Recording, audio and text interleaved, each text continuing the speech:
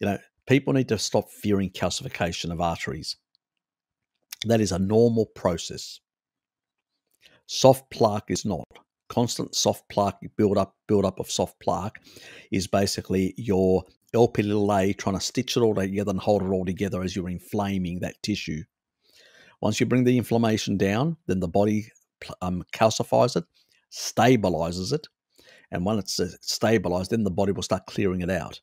And that's when you can use high doses of minoquinone. When there's, you go and get yourself tested, you've got super high calcium, then you get onto high dose of minoquinone to clear it all out. That's how it's supposed to work. The body knows best how it uses these protective. Normally, you wouldn't be inflaming yourself like that. There'd be small injuries. LP-little-a will come in and stitch it all up. Uric acid will go around to lower the inflammation as an antioxidant and stuff like that. Will stabilize by provide electron doning to that tissue. It'll stabilize it. Then calcium will come in and drive calcium in it to patch it all up. And then that little patch up job will eventually then the lipids will be removed. The body will start removing those and it'll actually become just a very thick calcified sort of plaque. And at that stage, it'll heal behind. And then when it heals behind, then the body will slowly remove that calcification until there's none there. And then the glycocalyx will regrow on that healthy endothelium. That's what it's supposed to do over time. And that was normal when you had very little injury. Now we're actually creating these massive injuries over a number of years, and it takes longer to clear out. And also you have to be very careful to make sure it's very stable before you do the clean out. So you have to be at least a year in a low inflamed state with stable plaque and then clear it out. That's probably the only benefit that statins have got, even though they are contraindicated and do damage long-term to your health, to your mitochondria and everything else. As a short-term, what they do is they have a slightly anti-inflammatory effect, which is just minor. But the biggest thing that they actually do is they calcify. They cause massive calcification. That's the benefit. They actually stabilize plaque. But you don't have to take a statin to do that. You can just basically be in a low carbohydrate state on a carnivore diet for a long period of time, and that will do the same thing. It will calcify more. People get scared when they see their calcification levels go up, but it's actually a good thing. It means there's a less unstable, plaquing. There is nothing worse than having basically unstable angina. That can erupt. That will kill you and create these massive plaque streaks of fat. It's the last thing you want. You want stabilized plaque. Do not fear calcification. If you've got an endothelial damage, you want to stabilize that.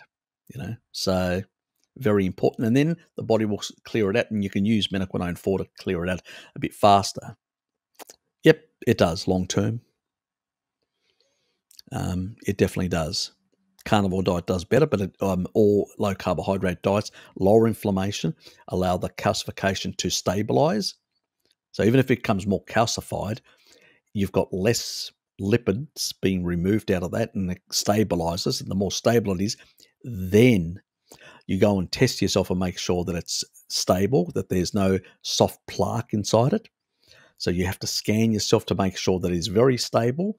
There's no soft plaque. And as long as there's no soft plaque, that's why I'm not a big subscriber of CAC. CAC will tell you two things, whether you've got plaquing or don't have plaquing. Because if you've got 0 CAC, it means you've got no plaquing. Because even small amount of plaquing will actually create little calcium deposits. But it will be, if you look at that video.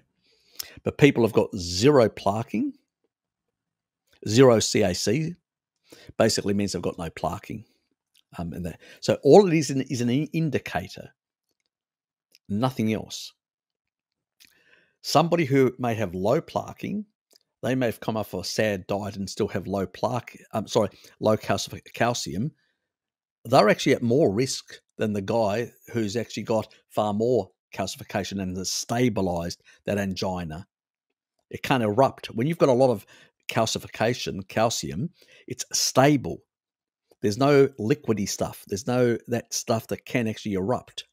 It's been removed. That's the important stuff about calcification.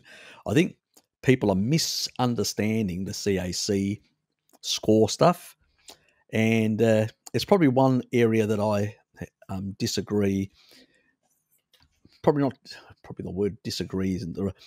I agree with Ivor that it's a good way of actually finding out whether you've got the condition, but I don't think he has a solution how to get rid of it.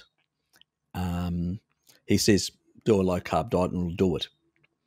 Yes, it will over time, slowly, but there are better ways, faster to do it with high doses of metaquinone 4, which were used both in Dutch and Japanese studies. So we know we can remove it, but we need first to make sure that it is stable. Once it's stable, then we go and get tested, find out exactly that it's that it is actually stable and all that, and then we remove it. We just have to speed it up because we've built more compared to if we were on a species appropriate, we'd have small injuries. It would be very little, if any. And then, like you cut yourself, if you keep on scratching yourself, as I say, it'll just keep on creating new inflammation and new basically LPLA coming there to stitch it all up and building up. But it'll be soft and puffy and easy. If you press on it, it'll break and puffiness and all that. But then it's sort of calcium comes in and collagen starts binding to it and pulling it together and actually hardens. It initially hardens and then it clears away. That's what an injury is supposed to do. It's the same process that's happening in the arteries, exactly the same process. It just takes longer because we've done more damage over a longer period of time. Anyway,